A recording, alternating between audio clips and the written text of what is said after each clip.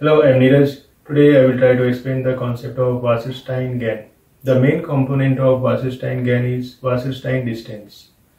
To properly understand the role of Wasserstein Distance, we have to go through some previous cost functions used in the previous versions of GAN architectures like KL-Divergence, Jensen-Shannon Divergence and so on. Actually what happens, GAN architecture contains two important components, generator and discriminator. Generator uses some random samples to generate images which look like real, and discriminator tries to differentiate between the actual real and the images generated by the generator. So now suppose we consider the outcomes of generator as some probability distributions and some real images also through some distributions. Then there may be several cases where both distributions may not overlap each other because we use the random data to generate images through generator. So several times it may be possible. Similarly, there may be some less overlapping, there may be full overlapping. So the actual problem starts when the overlapping between two distributions becomes zero, or both distributions may be totally non-overlapping. In such kind of scenarios, you may face either mode collapse problem, you may face the overfitting problem, you may face the training instability problem. So such kind of issues may occur. Jensen-Shannon Divergence tries to solve this, but when you go through in the detail, you will find that the proportion in which the distributions are far apart, the Jensen-Shannon Divergence generally does not reflect the differences in that proportion. So that actually affects the quality of outcomes. So in the case of Wasserstein Distance, which is also known as earth mover distance, they tries to identify the distance between two distributions, like how a probability mass means what may be the minimum effort required to transfer a particular probability mass to one distribution to another. So this way it effectively captures the actual differences, means according to the concept, actual differences between two distributions. Now we will try to understand all things through some example. So now let us start with KL-Divergence. KL-Divergence is asymmetric divergence. So means if KL-Divergence of P and Q will not be equal to KL-Divergence of Q and P. So in that case, suppose we have a formula to represent KL-Divergence for probability distributions P and Q, where X is a member of the entire event set X, and we can represent the probability KL-Divergence of P and Q by Px log Px divided by Qx. Now suppose we have two probability distributions and have 5 events. So you can see that the starting 2 events have non-zero values, but the last 3 events are 0, but sum is equal to 1. Similarly, in the second case, the starting 3 distributions are 0, but last 2 distributions are non-zero. So in that case, suppose if we want to calculate the KL-Divergence, then what will happen? So in that case, the KL-Divergence of P and Q can be given as like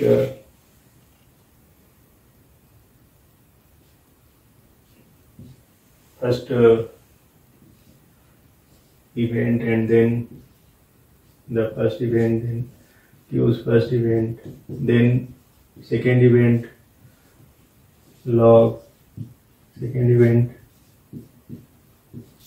and so on. So now if we put this value, then you will find that it is equal to 0.4 because first event is this and first event is this. So it is like 0.4 divided by 0.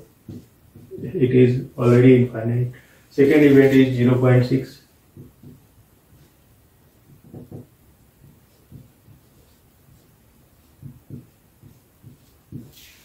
And rest of the events are, for example, here 0 by 0.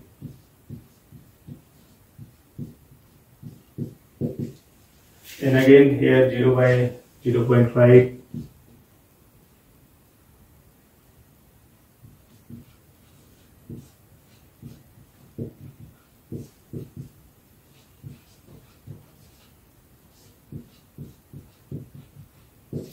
So if you solve this, these all will be 0, and these all will be infinite and plus infinite. So the final outcome will be infinite. So in that kind of scenarios, you have identified that KL-divergence outcome is infinite. So in that case, if we use in such kind of scenario, if you use the KL-divergence, you will face a lot of trouble, like discussed. So in the Jensen-Shannon Divergence, it generally tries to solve this problem.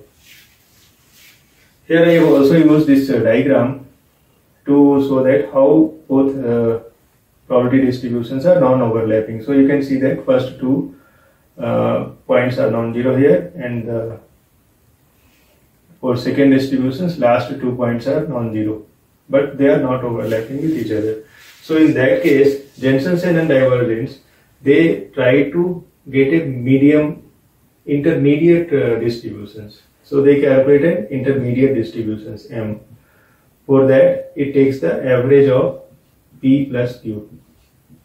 So in that case, it will be average of, so our P is like 0.4, 0.6 and then 3 zeros.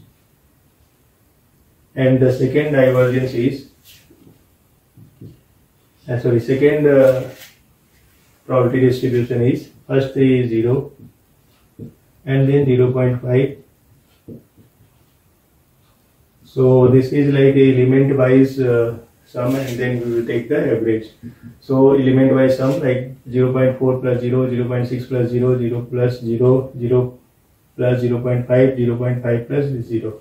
So this will be like 0.2, and then it will be 0.3, here all 0, so it will be 0, here 0.5, 0.5, 0.5 and 0, 0.25, and similarly last one will be 0.25. So this will be the intermediate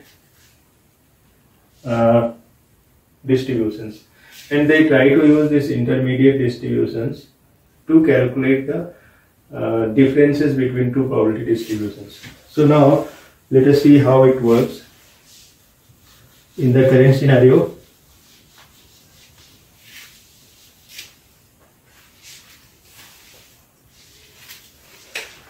So in that current scenario, we will first calculate the half KL-divergence between P and M.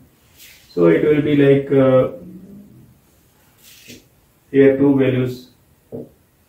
So it will be 0.4 log 0.4 divided by 0.2 plus 0.6. Same way like we calculated earlier. So 0.6, and then here 0.3. So plus then 0 into log, because here 0 and here also 0 is there, so 0 by 0. And similarly in this part you can see that 0.25, 0.25, and here it is 0, 0.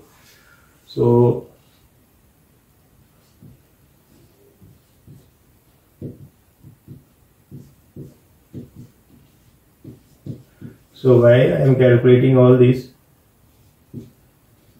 Because you will understand that in the calculation, after calculation I think you will get some value. These all will be 0, 0, 0. So it will be like 0.4 log 2, and then again 0.6 log 2. So such kind of things you will get every time, but you will not be able to use the full credit of this 3 and this 3. So now if we take the second part, let us see what happens. So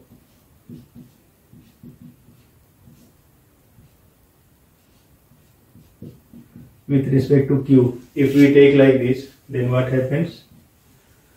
Here first 3 is 0. So first 3 value will be 0, because here starting value is 0. So 0, if we multiply 0 with any number, because here we are calculating by this way, so the formula will be Qx log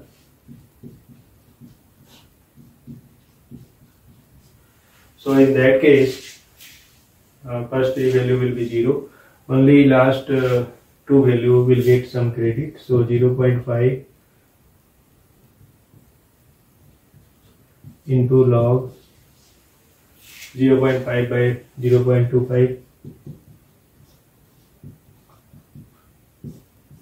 plus 0.5 into log 0.5 by 0.25. So again you will get 0.5 log 2 plus 0.5 log 2. So in that case we have just these two terms positive and these two terms having some positive value. So after getting all those and then by dividing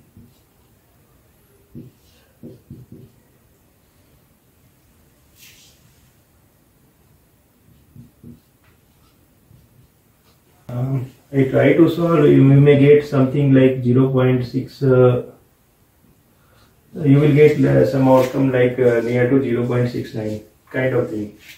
After a few more examples, if you calculate this manually, you will try to understand that when we change the distributions, the differences reflected by the Jensen-Shannon divergence may not be effectively representing the difference between two probability distributions. So now, if we consider the Wasserstein distance, then Wasserstein distance between two probability distributions P and Q is actually the cost of transforming one distributions to another. Like here it will be like cost of transforming P to cost of transforming P into Q. For that, what we need? We need some optimal transport plan.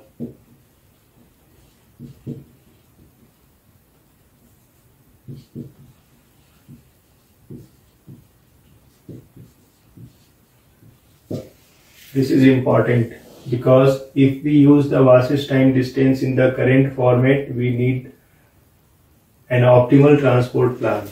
So what will be our transport plan?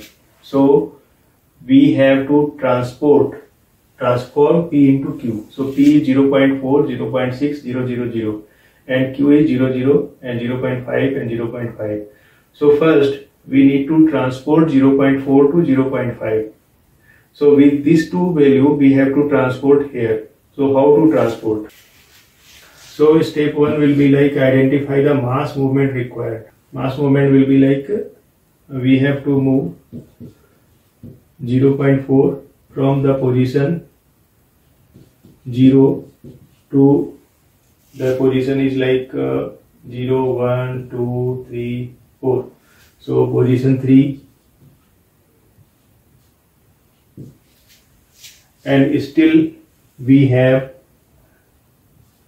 0.5 minus 0.4. means still we need something else.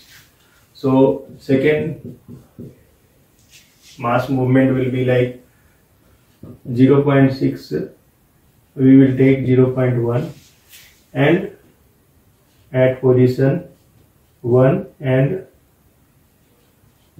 move to position 3. Then in position 3 we will have 0.5 and again the remaining 0.5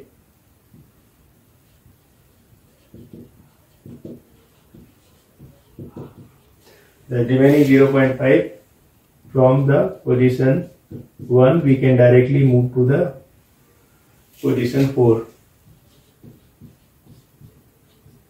Means we will move position 4 to this position, but still one will be left, one will be required. So we will take one from here and move here, and then we will move 0.5 to here. Then this way we will totally transform P to Q. Now we will calculate the total cost of complete transformation. So it will be equal to mass into distance. So in the first case, what is the mass into distance? So we are moving 0.4 to distance. How much distance?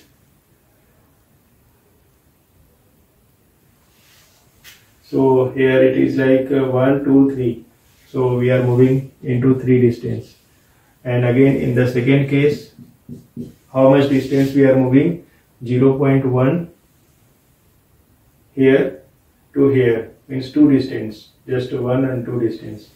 So 0.1 into 2. And in the third case, what is the mass movement? It is 0.5 to here. So it is from second position to fifth position, again 3. So it is like 0.5 into 3.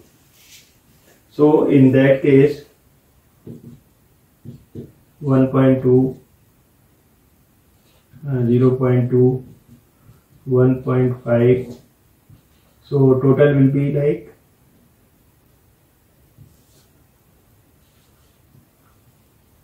2.9. So this is the actual Wasserstein distance between the probability distributions P and Q. So it is 2.9. Means once we transform the probability distributions P directly to Q, then this may be the total differences or total cost required. So in this case, Wasserstein distance can, if you just take more examples, you will imagine that it is more effectively calculates the distance between two distributions. So here you have find distance between two distributions infinite. Here it is 0.69 and here it is 2.9. So this is the difference. Now one more thing, because when you use the Wasserstein distance as it is in the to calculate or as a cost functions in your Wasserstein GAN architecture, then it will be almost intractable, because every time you will come with an optimal transport plan, and suppose you come up with such kind of optimal transport plan with every epoch of your iterations, then I think it will be tough to complete your training process. So we are using some different strategies.